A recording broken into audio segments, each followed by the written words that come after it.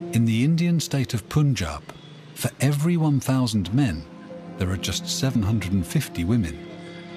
It's among the greatest demographic gender imbalances in the world.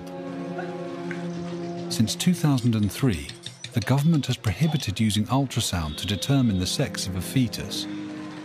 Despite that, it's estimated that one female fetus is aborted every 22 seconds on average, totaling many million over the last 3 decades. A son is considered a blessing, whereas a daughter is seen as a costly burden. Midwife Neelam Bala is challenging this attitude. Doing well? Yes. Cesarean? Yes. Stitches gone? Yes. How old's the baby? 11 days. You're eating normally? Yes. Does the baby have digestive problems? No.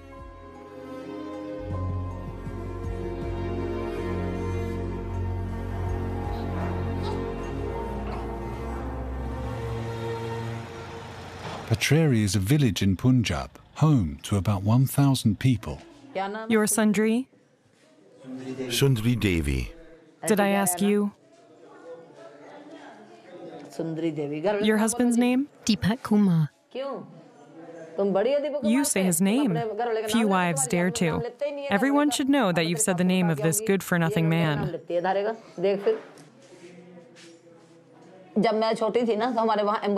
I was just a child. A neighbor had terrible stomach pain, and an ambulance took her to the hospital.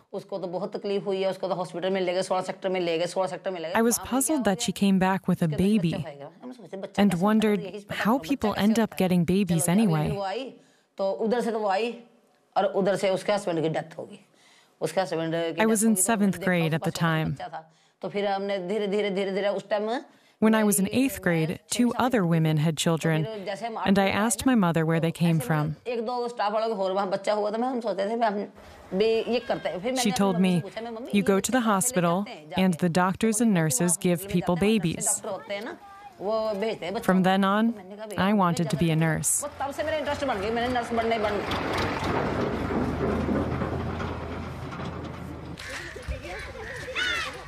All good, Rita?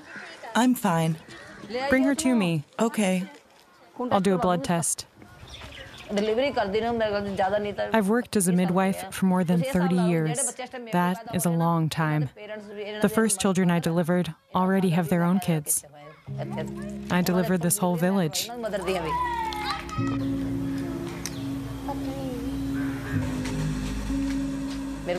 Sometimes pregnant women ask me to do an ultrasound. They want to know if they're in luck or not. Then I ask them, "What's that supposed to mean?" They say, "You know very well what it means. If it's a boy, we've done our job." And I say, "And if it's a girl, you haven't?"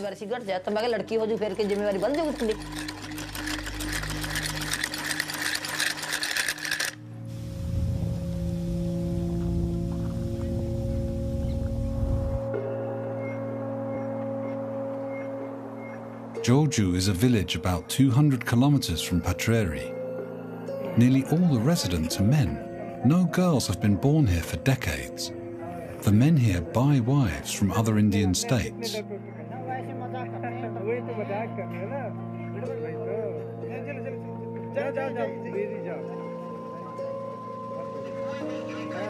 Demographic forecasts predict that by 2025, there will be 32 million single men in India.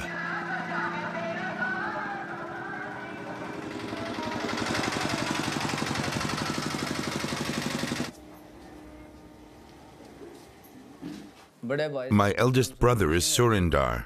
Then there's Joginder, and I'm Rajinder Singh.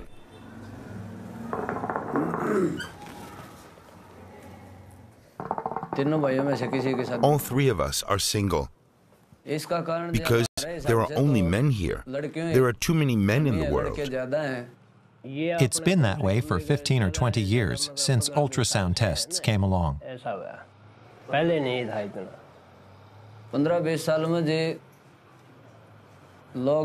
If they find out it's a girl, then they'd rather have an abortion.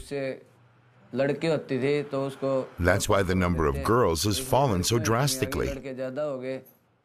The problem has gotten worse in recent years.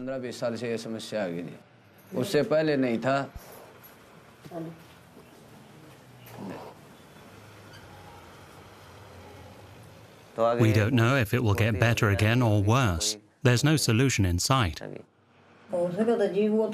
My eldest son is already too old to marry, but the middle one should marry, and the youngest then too.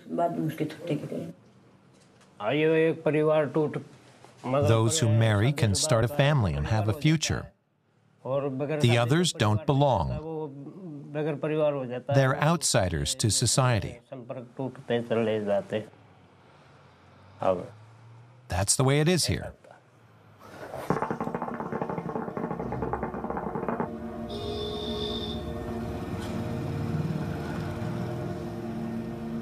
With so few women in this village, many of the men here are lonely and have given up hope.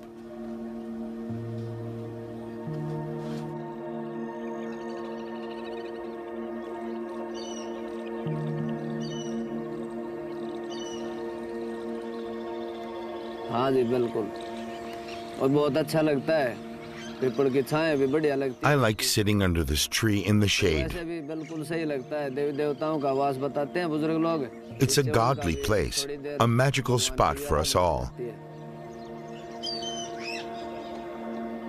सपना तो जिंदगी I sit here and dream of marrying and starting my own family. अगर मेरा भी परिवार बढ़ जाए मेरा माता पिता की सेवा हो I dream that my brothers and I will continue our family line. सबसे मेल जोल बना रहे भाईचारा भी अच्छा रहे वो जिंदगी की ये What more could I wish for than ensuring the name of my father lives on and isn't forgotten? That's all I want. बस समाज में मतलब थोड़ी ही मान मर्यादा बनी रहे जिस तरह मेरा पिता Everything in my dream revolves around marriage. How else will my family name be passed on? ज़्यादा कुछ नहीं देखो जी अगर शादी नहीं होती है तो फिर तो But my father's name will probably disappear, and that worries me. इसलिए थोड़ा संकोच तो होता ही है Sweep a little and help me with the housework. That keeps you fit. Then you can saute the vegetables. Neelam is making a house call to one of her patients, Rajni. Rajni is 10 months in? Yes. Are you quickly out of breath? No. You went to the hospital for an exam. Everything okay? Yes. Take care of yourself and listen closely. The hospital report says you have low amniotic fluid and the baby's position isn't optimal. Look after your daughter-in-law.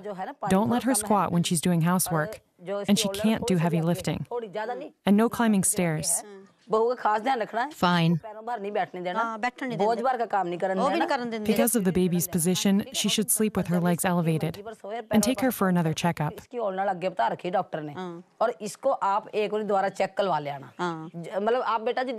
You must take care of yourself. Go for a walk every day and stick to your diet. Come for another exam and don't forget the 2 red pills.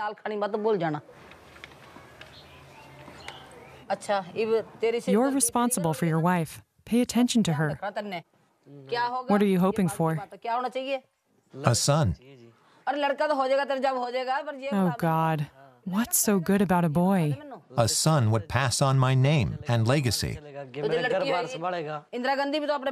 Indira Gandhi didn't have any brothers, and her name is known worldwide. You should be happy to see your child when you come home from work, regardless if it's a boy or a girl. The main thing is that the baby is healthy. I don't want to hear it anymore. Just thank God for a healthy child.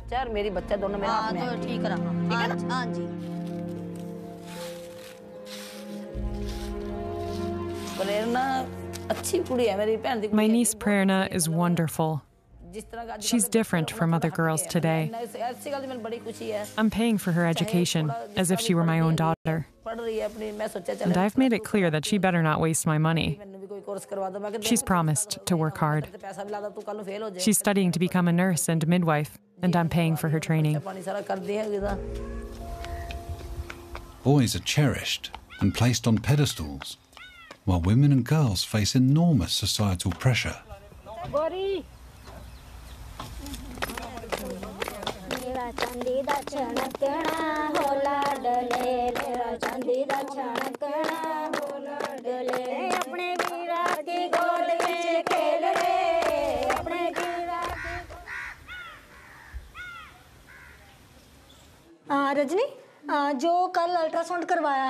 On the ultrasound from yesterday, we can see that Rajani has a placenta that's very low down, and she's past her due date. What makes things even more difficult is that she has too little amniotic fluid. Trying to deliver normally is too risky.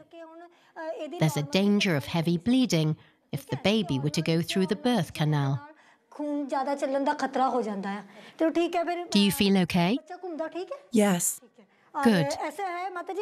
We'll fill out this form and transfer Rajani to a bigger hospital, okay? And she'll have a C-section. But don't worry, it'll all be fine. We'll take good care of mother and child. No need to be afraid. Why doesn't anyone pick up when I call an ambulance? Send an ambulance immediately. The patient's name is Rajni, the wife of Neeraj.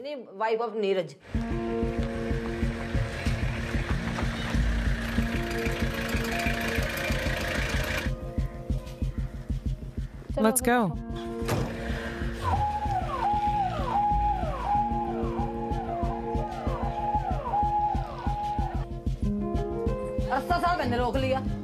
The hospital in Ambala is 30 kilometers away, but it's better for Rajni to not take any risks.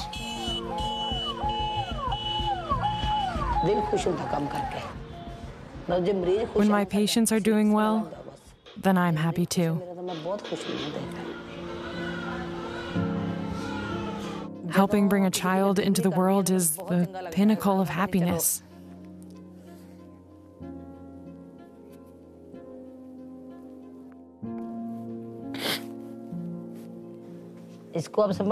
God's blessed you with a child after 5 years. Are you okay, my dear? You have a son. Take care of your child and yourself.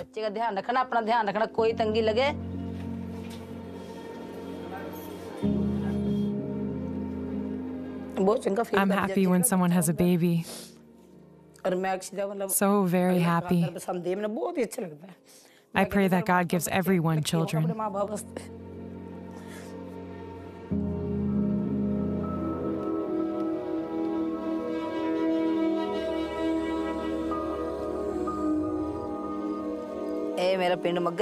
We're in Mangalpur.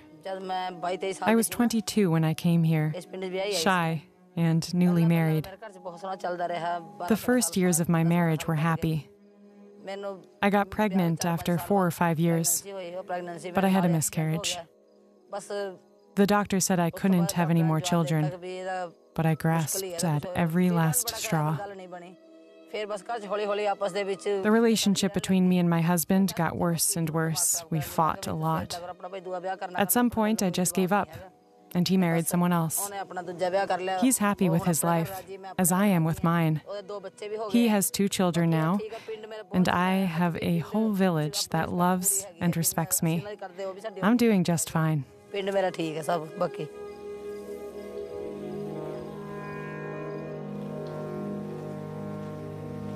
Back in the village of mostly men, the mother of the 3 brothers tells of her sorrow.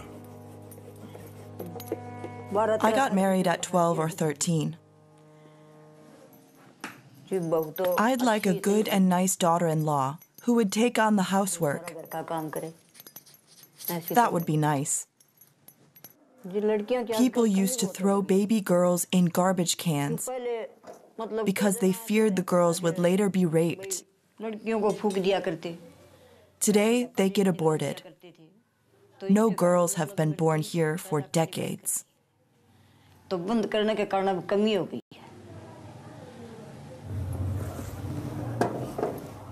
men are starting to buy wives. They wouldn't have to do that if there were women here. The situation is so bad that all we can do now is save our family name. I told my sons they should buy a wife. but they don't want to. They're worried about what people would say. But our name must be carried on. A foreign girl would get used to it here eventually. But my sons are resisting, even though I would be okay with it.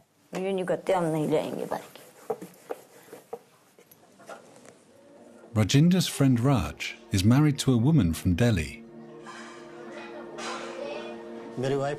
My wife is called Pinky. I'm from Delhi. 10th class. She went to school until 10th grade.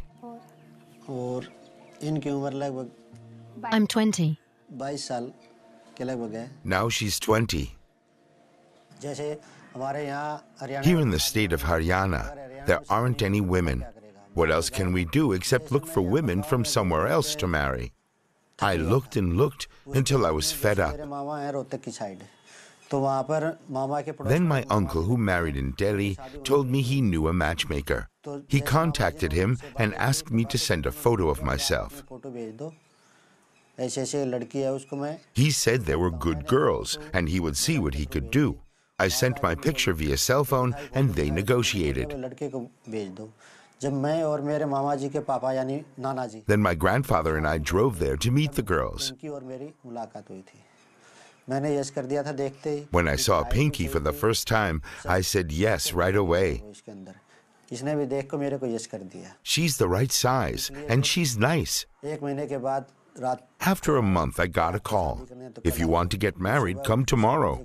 I told my family, we're going to Delhi. If you like Pinky, say yes. If you don't, say no. But everyone was happy, and we got married.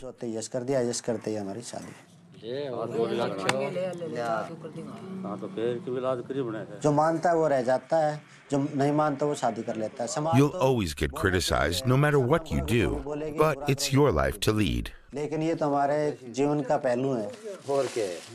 man, it's your turn.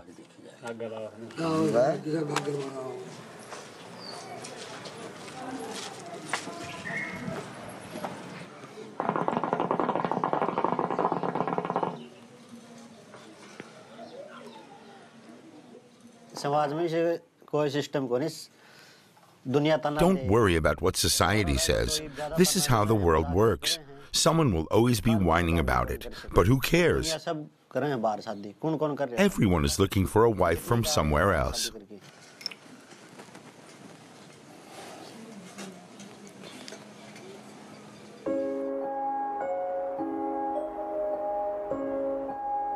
But not everywhere in India are baby girls seen as burdens. In Dharhara, daughters are a reason to celebrate. The people in this remote village in the state of Bihar have carried on a very special tradition for centuries.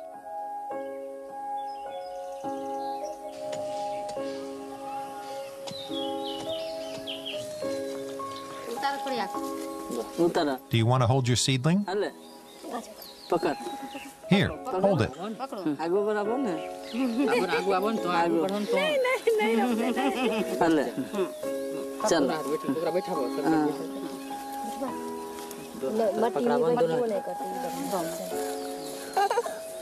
Give me some soil. It's standing. Add a bit more soil so it doesn't tip over. Now take good care of it. Every time a girl is born, the family spreads sandalwood paste on her forehead and plants a tree called the daughter tree. Today we're celebrating my daughter's birthday. To mark the occasion, we've planted 10 trees, 2 in front of my house and the rest in the garden. I'm so happy to have a daughter. A girl always brings good luck. People in Dharhara see things differently than people in other villages, where girls are seen as a burden and don't even have the right to live.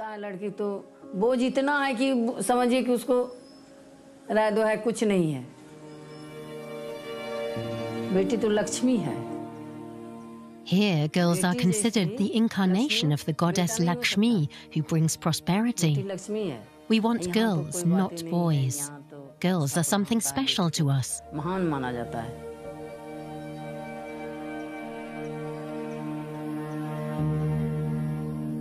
The harvest from the trees is sold, and the money is invested in the girl's future.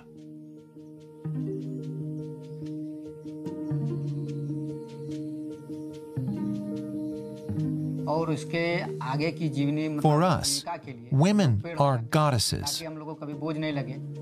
They're never a burden.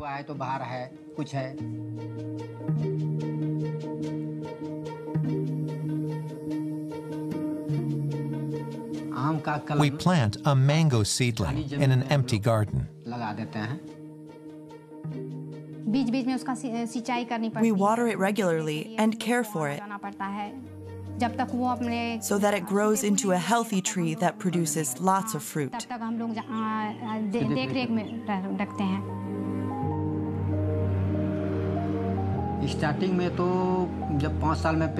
In the first 4 years, we earn about 1,000 rupees per tree. After 5, 10, or 20 years, however, we earn a lot more. A 15-year-old tree will bring in about 5,000 rupees per year, at least. Usually, it's a lot more.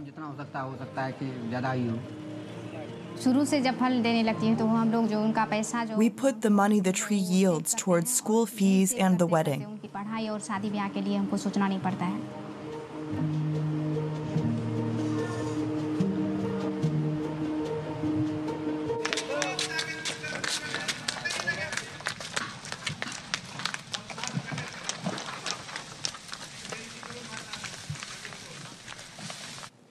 Neelam has a new patient, Menka.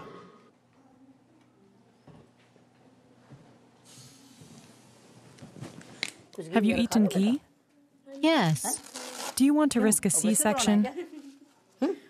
My mother gives it to me sometimes. I've already told you not to eat ghee during the pregnancy, because when your blood pressure goes up, the chances of a normal birth go down. And it can hurt the baby. This is your 5th pregnancy? Yes. Just to get a boy. We need a boy.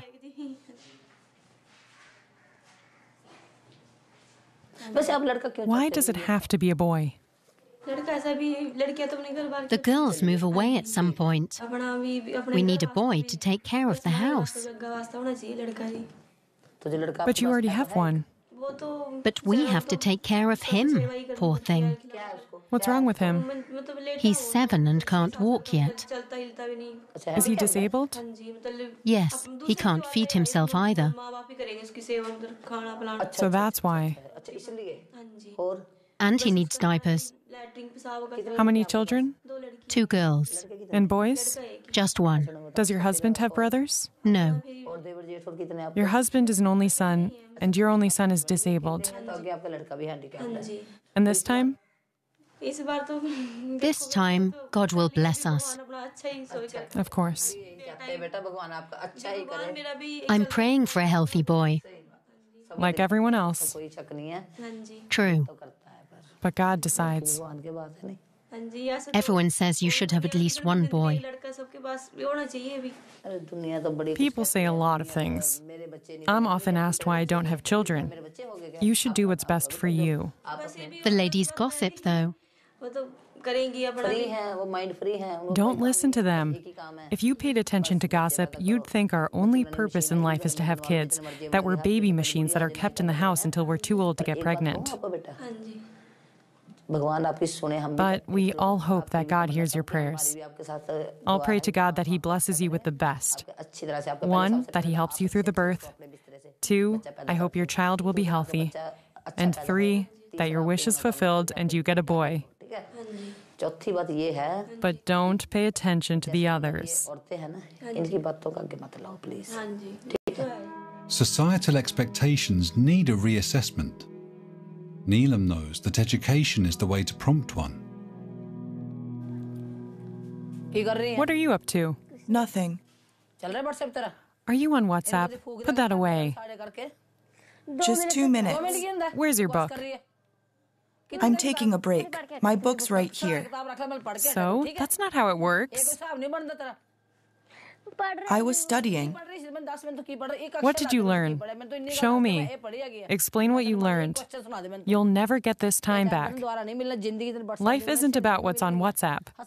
There's plenty of time for fun, food, and games, but now you study. Don't you get it? Education is vital. If you know a lot and have a family later on, your children will benefit from your education too.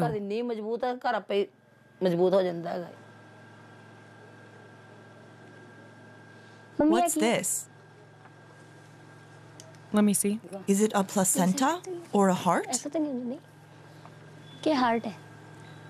A placenta. That's the baby, and the umbilical cord is here. Sometimes the placenta doesn't come out on its own. That's called a retained placenta. When that happens and the uterus contracts, you have to pay extra close attention.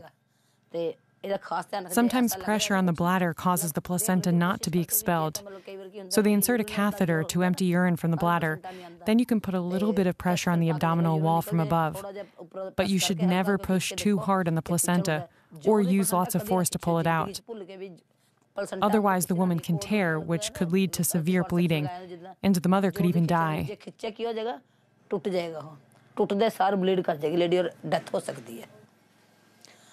Now I'm going downstairs, and I'll tell you for the last time, you should study.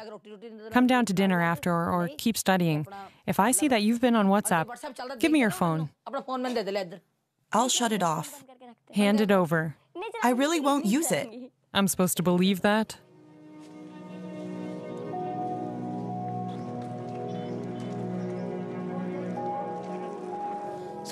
Don't cause any trouble again today. It was a long day. Why? What happened? Remember that pregnant woman I told you about? I visited her and there were 12 women at her house. I said, whatever it is, a child is always something good. You know what they replied? The first child must be a boy. And I said, what? Why? If you only want boys, who will have the girls? How are we supposed to survive without girls?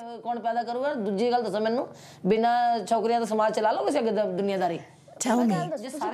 How would life work without women? Why do you get involved? Just let it go. I can't help but fight. You're like a daughter to me, right? I should have been a boy too. What's so good about boys? When I come home, you make me tea, cook a meal, and take care of me. If you were a boy, it probably wouldn't be like that. I know that when I come home, you're there to help me make meals and do laundry. Everything is done. People talk because there's no man in our family. I always say, it doesn't matter. I've got my auntie. They think the head of the family has to be a man. I tell them my auntie isn't just the head of the household. She takes care of everything else, too. Do you know the song, You Are My Son, You Are My Daughter? That's the way I see it. Don't listen to the others. Do your own thing. There you go. That will do. Come here. I love you. I love you more than any son. That's for sure. Could you make me a tea, please?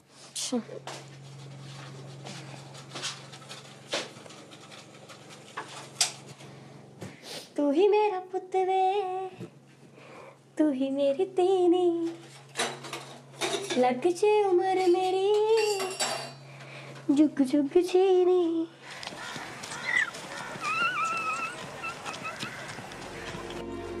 The next morning, Neelam must meet with the village elders and answer their questions. Her views aggravate them and fuel their anxieties. Hello, everyone. Are you all well? Yes, doing well. You're not going to say hello to us? Hello.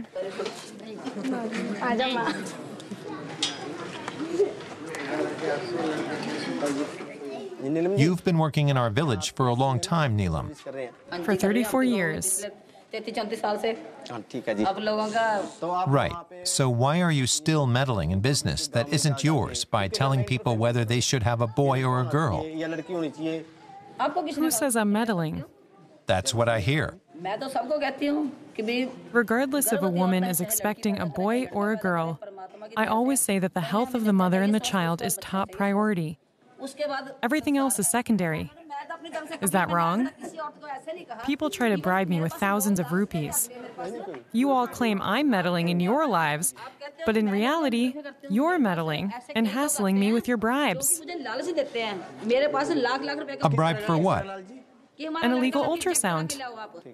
Can you blame them? What? A girl costs lots of money. Boys do too.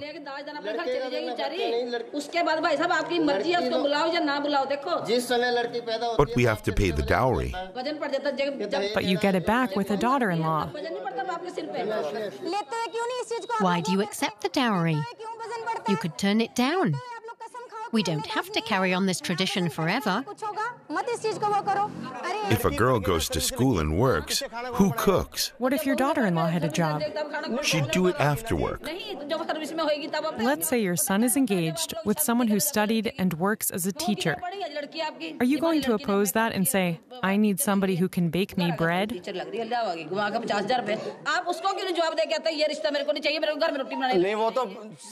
As soon as she gets home, she can start making the meal.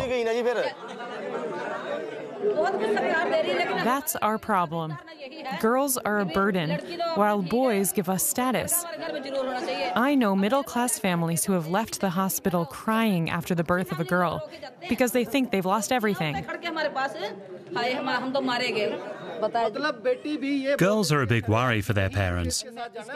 It hurts us when they cause a scandal and don't want to marry the man that we've chosen for them. That's different. For that sort of disobedience, you can kill your adult daughter. But why do you have to kill them before they're even born? I didn't say anything about killing. But I'm talking about murder, murdering the unborn. Listen to me. Of 100 girls, maybe just 2 will go wrong. They don't want to get it. Let's go into the office and work. Please understand. Leave them. They should decide what they want to keep, a boy or a girl. The gender shouldn't play a role.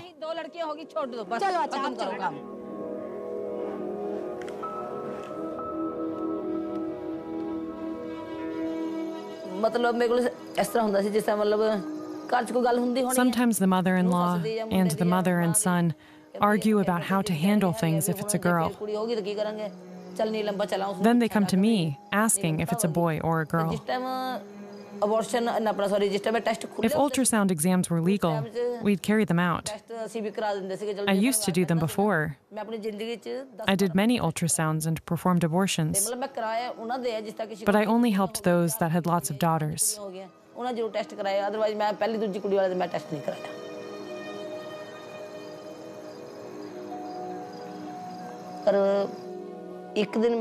Yes, I did ultrasounds too. I won't deny it. But then there was this one day. I had agreed to do an ultrasound exam. After that, everything was different. And since then, I haven't performed another abortion in 25 years.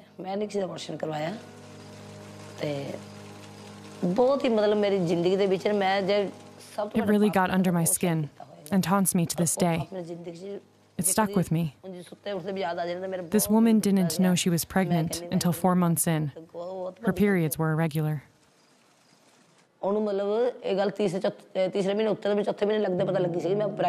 And there had been a death in the family. She was at the start of the 5th month, but she wanted an abortion.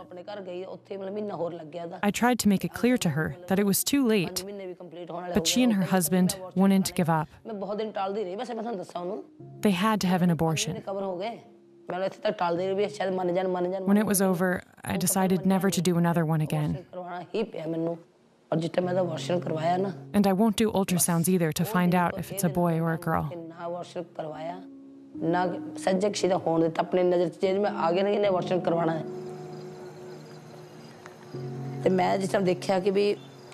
I wanted to adopt the girl, but instead I let the parents have an abortion.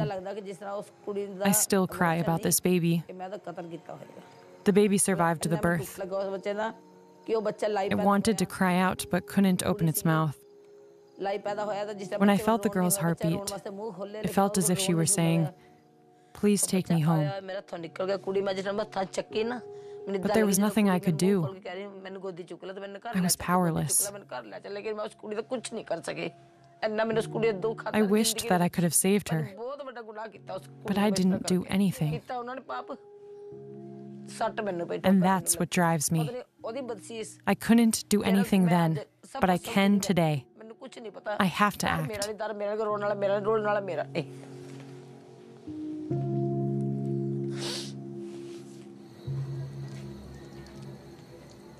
Menka doesn't have much time left to pray before she gives birth.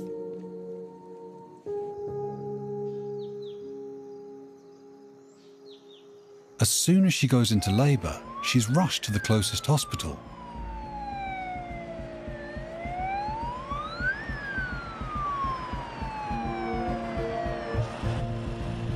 Neelam rides behind the ambulance. She'll assist at the birth.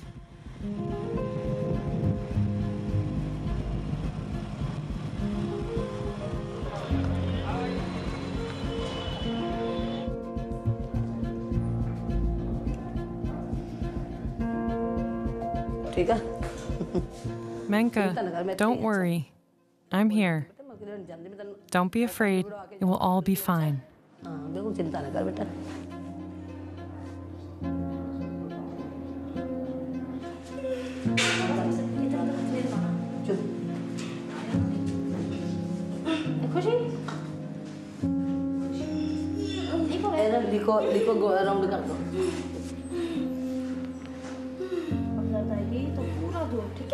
When it's time, push as hard as you can.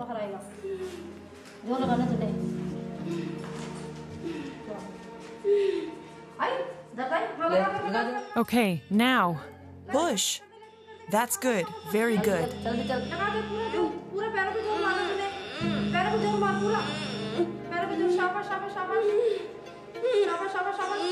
Push, push. Help us.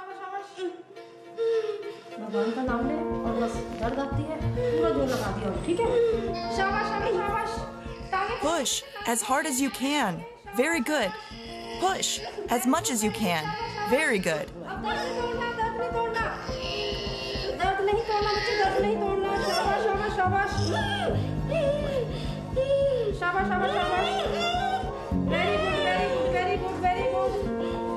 Very good, very good, very good.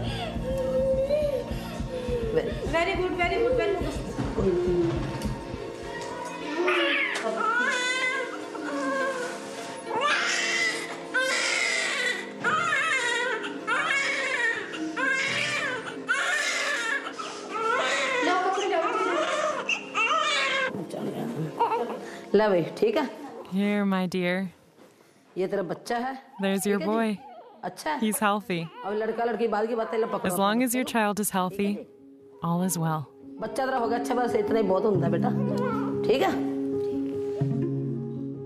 Neelam is exhausted, but happy. Menka's greatest wish has come true. She's given birth to a healthy son.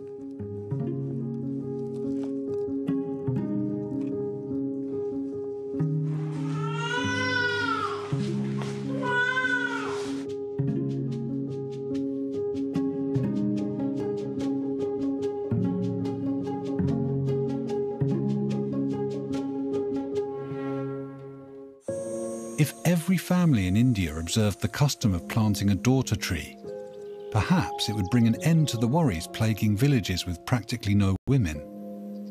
There would be hope of a brighter future if girls were no longer seen as burdens.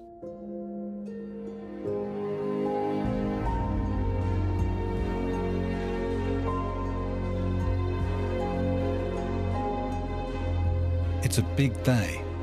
There's a wedding in Dahara. The whole village is invited thanks to the mango trees and the fruit they bore.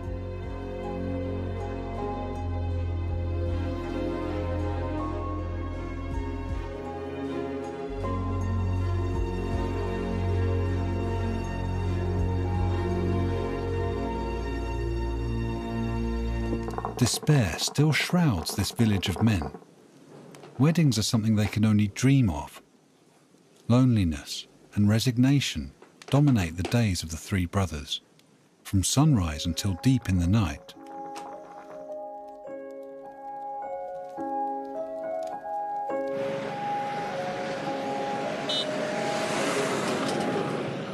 Neelam, meanwhile, is planning for her retirement. God bless you. May you have a long life.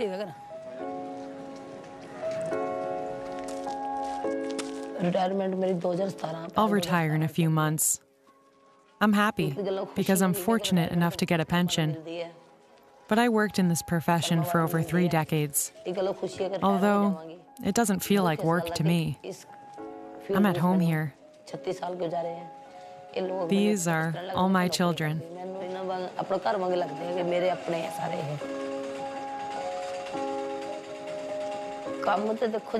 Work is sacred.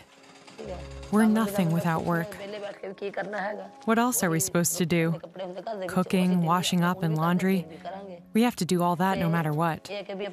But there's nothing more rewarding than work. I'll work for as long as I can.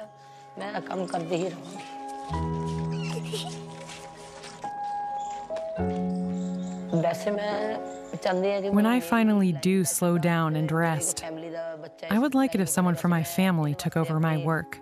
And I already know who that's going to be.